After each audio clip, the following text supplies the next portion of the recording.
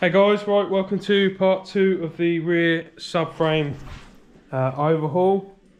So in the last video you saw us rip this out of the coupe, which is back up there.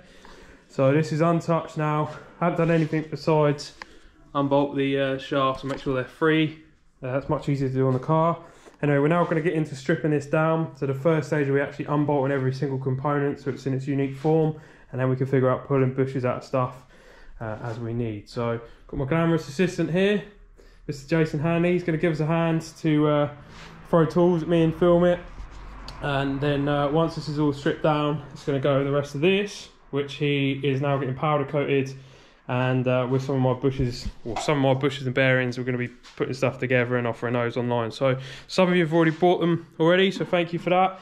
But yeah, if you're interested in anything, give us a shout, drop a comment below, and I'll be able to drop you a message, and we can supply over a setup for your 36, your 46, possibly even your compact or E30. So anything you need, just drop a message below and let me know, and I can sort you out if you're in the south of the UK.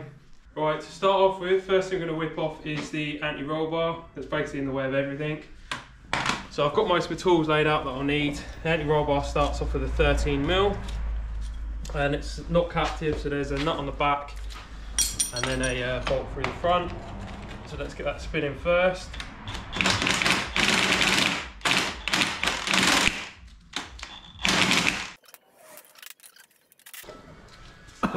So, glamorous assistant to the rescue.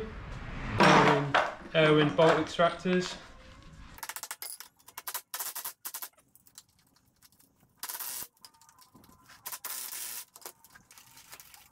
Incredibly well. When are they ever that rotten?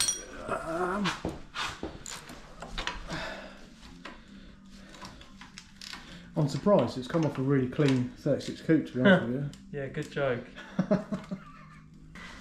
That one looks fine. Wow, that is crusty. The bolt on the back is just as bad.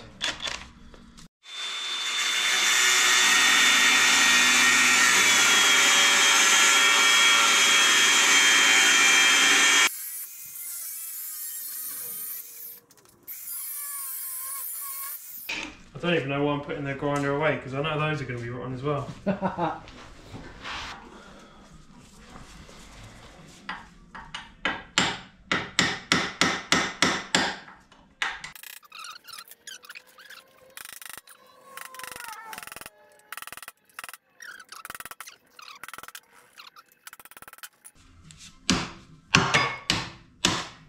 There we go. Hey, I think we might need to replace those.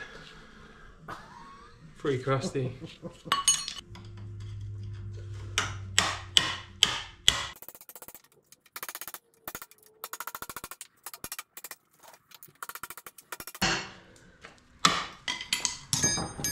shot me.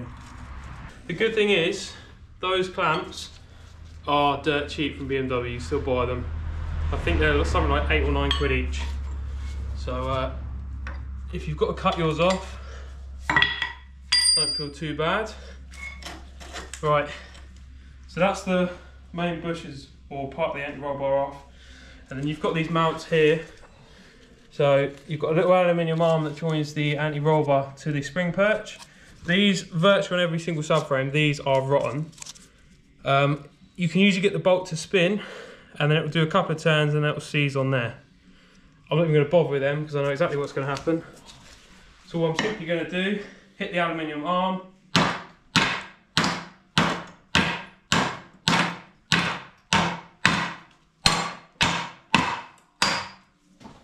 and snap it off like that. You can never reuse these because they're impossible to get off and salvage. They're a nightmare to replace the bushes. The whole arms are about 15 quid each on my website, well, for a pair. It's just not worth trying to piss around with them time-wise and effort. And even if you do get them off and try and replace the bushes, nice as that tear the aluminium bends because it's so soft. So just bin it. Same on this one. That's your anti-roll bar off, ready for powder coat. First item done. Right, at that stage, I'm then going to attack the arms. So get the trailing arm away from the spring perch, lower arm and drive shaft. So to get that one off, you've got two ball joints, or ball joint top and bottom. If it's an M3, ball joint top, rubber bush at the bottom. These are 18mm from memory. It's worth mentioning, these love to seize, especially the lower bolt, the camber bolt, that gets all the road grime. So be prepared to get your cutting disc out on this one as well. But let's try it with the gun, see if we can get it off.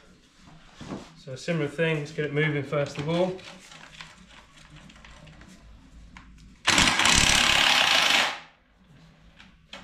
That's a good start.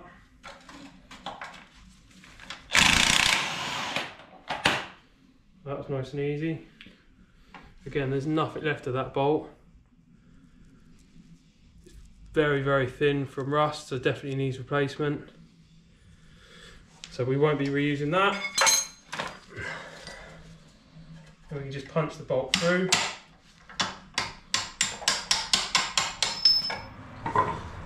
Bolt's not in too bad shape, so you could probably reuse that, but that bolt's no good.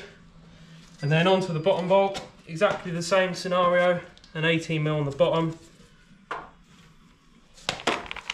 So let's get that spinning first of all.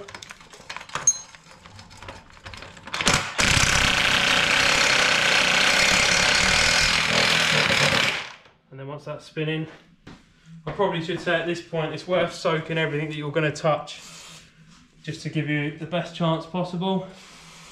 So anything you're going to undo. Diff bolts normally alright. All of these subframe bolts, including the little ABS sensors.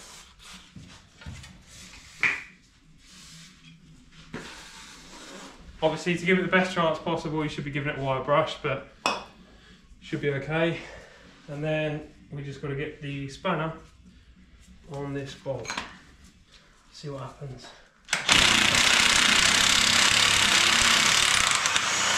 Yeah. So 18mm bolt with a 19mm nut, 19mm bolt with a 18mm nut.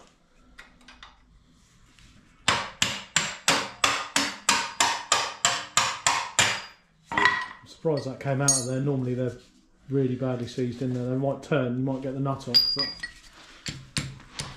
So just to mention, these from the factory are an eccentric bolt and washer. Where's the nut? It's a normal nut, same as this one, but you've got an 18mm or 90mm bolt with an eccentric washer. So this is how you set the camber on a stock E36, E46 platform. You've got this fixed arm, but there's a little bit of camber adjustment from this eccentric washer. If you're swapping to a Powerflex or max speeding rods camber arm, something like that, fully adjustable, you don't need to reinstall this. You could just put the same bolt that's in the top bush in the bottom. But if you're retaining the stock camber arm, that's important you keep a hold of this bolt or replace it with like for like, because that's how you get your camber adjustment. So don't lose that if you're going to reuse your bolts, because they're quite hard to find. You might still be able to get them from BMW, you probably can. Right, at that point, in theory, this trailing arm should be free, so we can just tap that out of the way. I imagine the drive shaft is probably holding that in, so if we just tap that back through.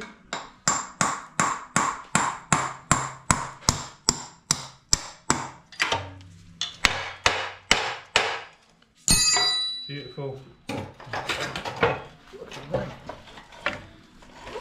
That was the aftermath of you lubing the shaft, wasn't it, earlier? Yeah. On the input, the shaft and the hub.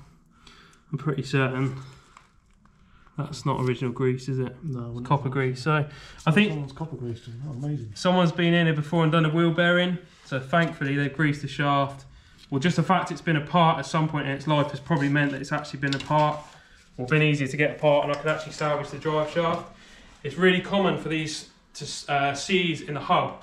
If that happens, it's virtually impossible to get it out. Your best bet is to try and get it out whilst it's still on the car. The ball peen hammer in the end of the shaft, hit it with another hammer, and they do move probably 75% of the time, but occasionally they can be really stuck. You can soak them in diesel, you can try all sorts of methods. if they're really seized in there, they really are seized, and you've only got so long with hitting them before you'll start to mushroom the end of the threads.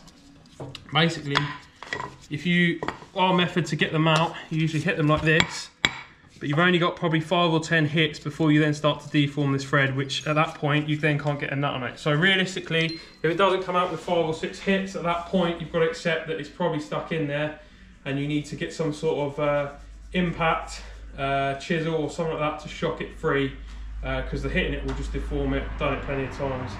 You could, if you've got means to, you could brace it up on the table and get like a jackhammer, like a concrete breaker, and sit there, and that would probably do it, but most people haven't got one of those set at home.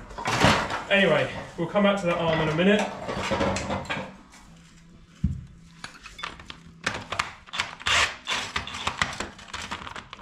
my goodness. That's terrible. Can't remember which side I had the 19.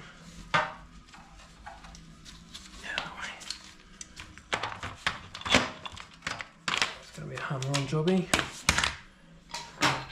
So if you have a quick look at this nut, there is not much left of that head at all. So some of these can really fight you. This one's probably going to be a tricky one, but let's get a socket on there and hope for the best.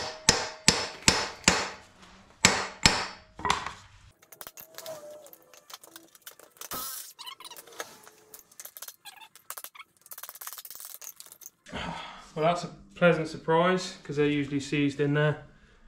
But anyway, that's that one out. Obviously, having this off the car makes it a lot easier because you can get to everything. And an impact gun is a saving grace. Trying to do this with hand tools, you'll just slip. So this is really a job for an impact gun.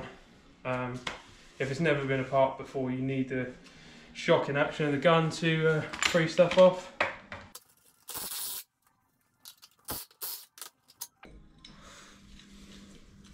Again, another super rusty bolt. There's no way you should be putting that back on a car, so. And then same thing, that side's free. Oh, pulled the diff cup out. Have I? Yeah. Nice. That's the side that's leaking, isn't it? Yes it is. Yeah, there is something festering in there.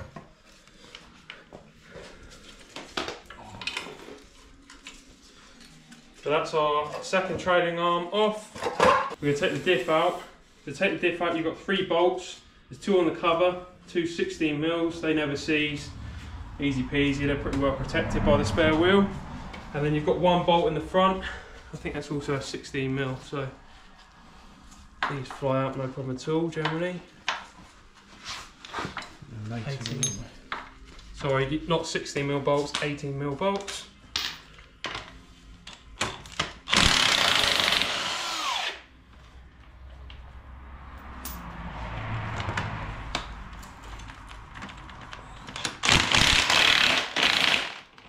Leave that one in until we've done the front one.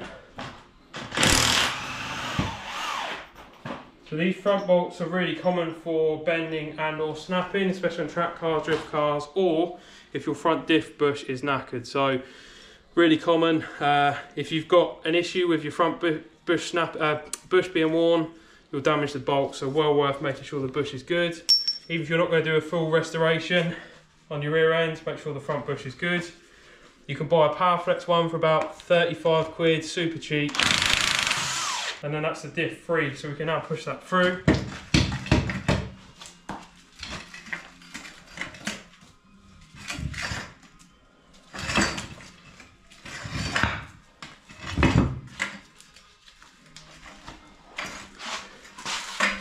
So the diff itself, pretty straightforward. Obviously, if you want to refurb this, just give this a wire wheel. There's a gasket under here you can replace. The cover is aluminium, so you can soda blast, vapor blast, soda blast, whatever you want to do. Put new bushes in there. Not much to it. This one looks like it needs a seal on this side. And being that I believe it's an LSD because the car's a factory sport Spectre one, it'll probably need some new clutch packs inside, but we'll look at that in a separate video. To get these shafts off, dead simple. You need an E12 female Torx bit. a bit of hammer action. If you look at these bolts, they're normally covered in mud. These ones don't look like they're muddy, they're just filthy with rust. Make sure it's on there properly.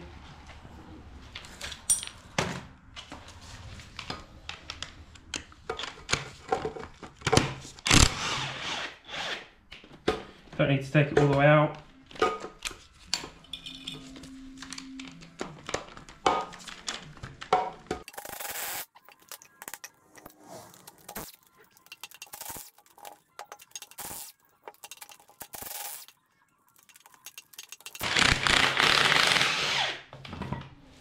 And then that's your drive shaft out. So you can overhaul that if you want. Generally speaking, I'll just clean it up. Most of the CVs will probably be fine. It's not really a consumable item on a 36. They don't really suffer from CVs or anything like that. So it's more cosmetic just to make that look pretty. Make sure the boots are all okay. But yeah, it needs a seal on the output shaft. That's leaking. And then onto the passenger side, same thing.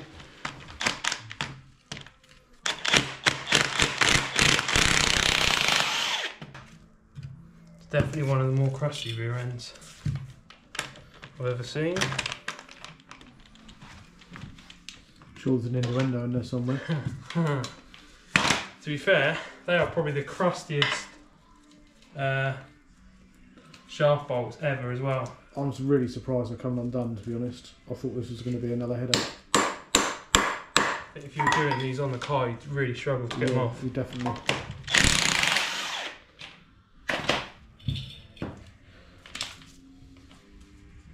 You haven't got the access, have you, to use a gun that close? No, and also, even if you do get them on there, the shaft, because the shaft is straight, you can't get the angle on the gun.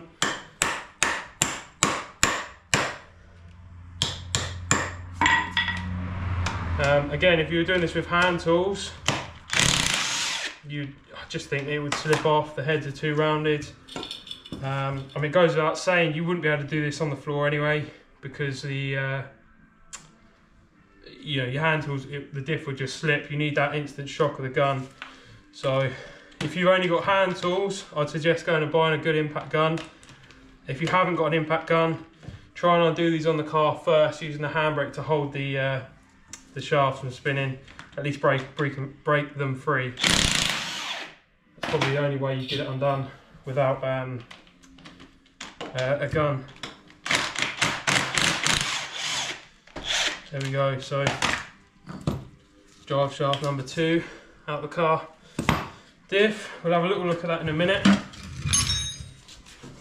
And then last piece of the puzzle, just move that out of the way.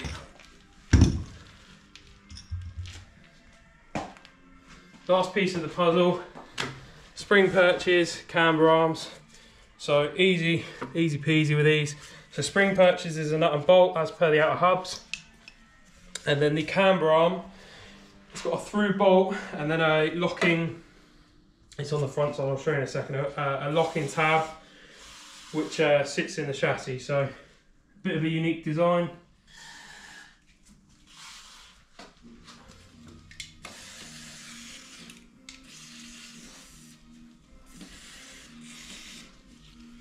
Right, 18.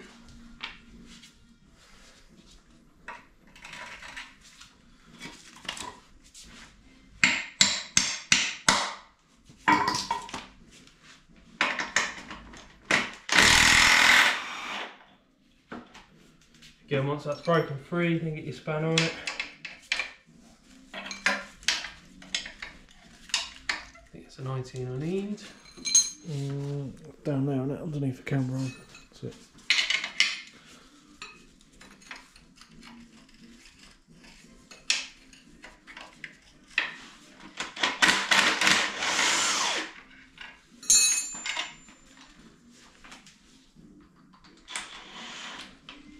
Again, another absolutely shot to bits bolt. Weird because the actual middle part of it looks brand new. You wouldn't know it's 20, 30 years old. The head's not too bad, but the nut is, again, fit for the bin, massively corroded. Once that's out, you can basically just wiggle this spring perch out. And then that's what we're left with. So we've still got to cut this part of the drop link off.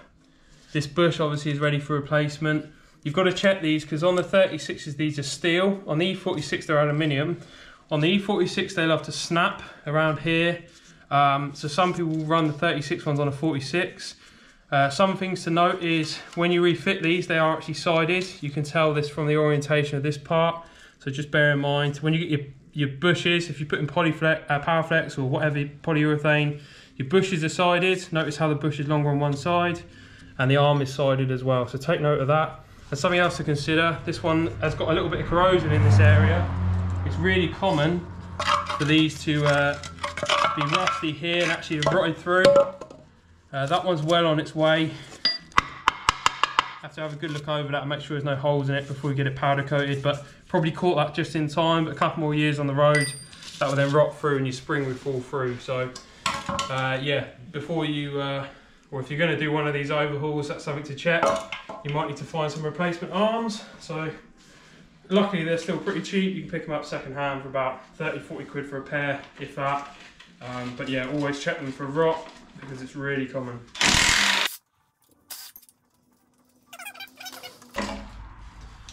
The second spring perch, similar story there, not too bad corrosion that side, but lots of corrosion in there, so you need to have a good poke around in there before you reuse those.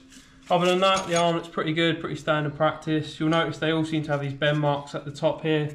I don't know where that appears, maybe it's from the suspension if the car's on coilovers. Must hit the chassis at some point. But yeah, other than that, should be good to reuse. And then last but not least, you're left with your camber bolt, or camber arm, sorry.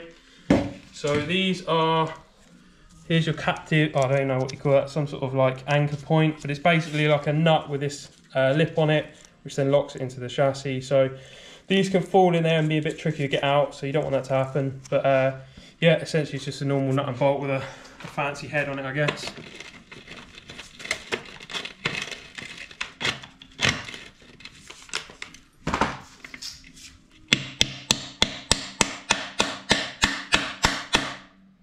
The nice thing with these, you don't have to hold this side to tighten it. The chassis does that for you, or the subframe.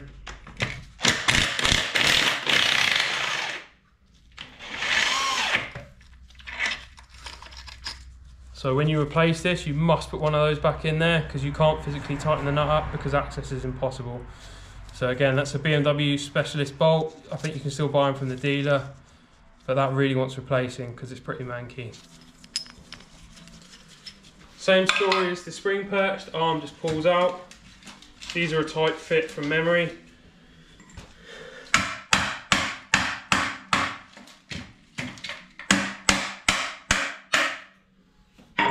So that's the stock lower arm, camber arm, whatever you want to call it.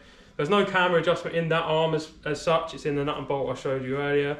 These are fine to refit if you just want a daily driver, but if you want a track car, drift car, something like that, you want a fully adjustable camber arm. So you could bin that, it doesn't necessarily need to be powder coated if you're going to fit your fully adjustable arms.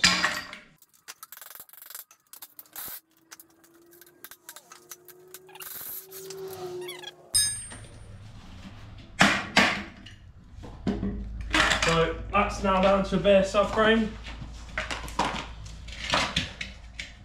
This is just a vibration damper. It's like a big rubber ball.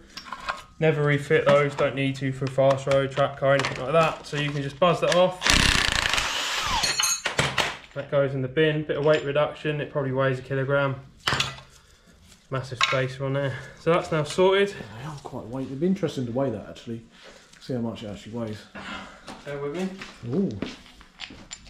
Right, just for science purposes, let's see how much the... What's your estimate?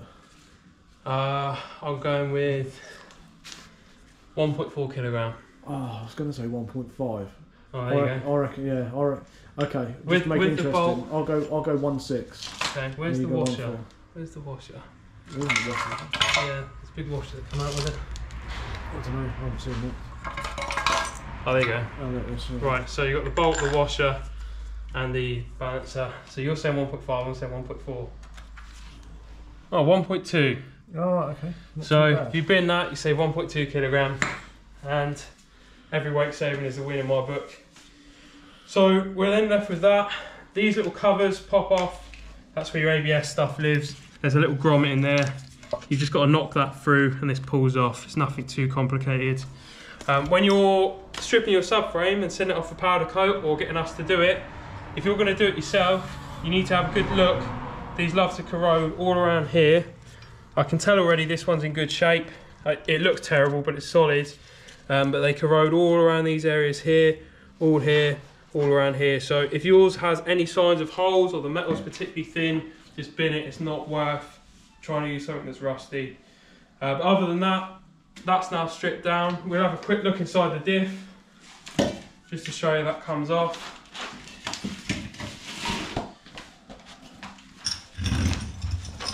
So these are 16mm bolts from memory. 16mm.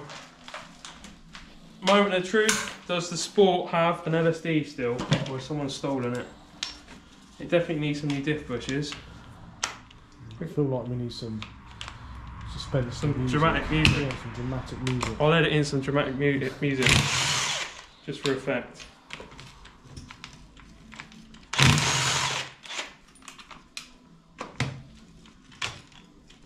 Can't believe it's still got a tag on it. Yeah, I know. They normally rust off, don't they? That's either a good sign. Yeah. All people forget to put them on when they've given it a gasket change or something. Yeah, I mean, if you think about it, there's not really any need to touch a diff on a car, like on a 36. I mean, it's not really, besides changing the diff wheel, which you don't need to pull the cover off. That smells awful. Yeah, they all do. I think this is the car with the rustiest bolts I've ever had to touch. Every single bolt is swollen because of rust. So, moment of truth. Does the Sport still have her LSD or not? Hopefully YouTube doesn't censor the video for me saying LSD. What are you saying? I don't know. Earlier when we locked the discs off, one wheel was still spinning, but I'm going to say yes. I think it's got its LSD still. I think it has, yeah.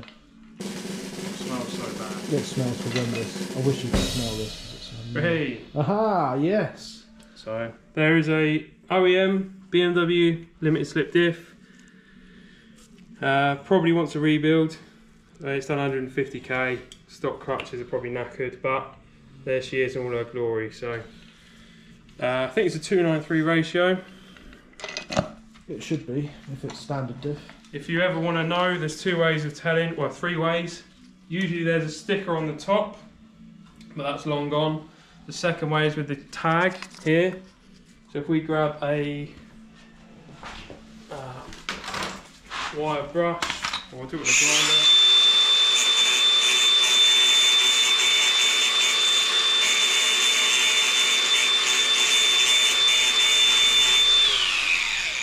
And then you can usually read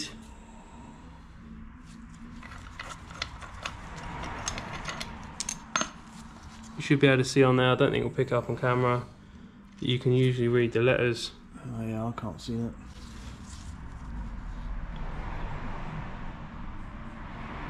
Needs a little bit more cleaning, I think. Yeah, no, I can see it. Yeah, so it says the ratio, so 2.93, and at the end of it there's an S, which denotes that it's an LSD. So yeah, obviously we could clean it up a bit better, but we know it's an LSD because we've opened it up. The diff has probably never been apart ever like before. This is probably the first time I've seen daylight. So, but that's good. That means we've got a LSD in it, which I was worried that someone might have taken it. Lots of these cars over the years have parts robbed off them for other builds and stuff like that. So even if it does need a rebuild, it's nice to know we've got one.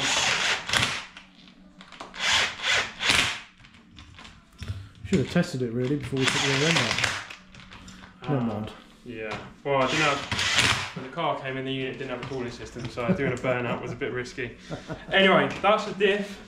So that's it for part 2 of the subframe strip down. Part 3 will show you, talk you through how to strip various bushes and stuff off the car, off the subframe, and yeah, and then part 4 will be the reassembly. That'll be a bit behind, but yeah, keep watching. Part 3, we will show you how to strip the bushes and stuff out, and there's a few tools and stuff that definitely you need to make life easier, but you can do it with a hammer and chisel and a hacksaw blade if you need to, but tools will make your life easier. So yeah, thanks for watching and stay tuned for the next one.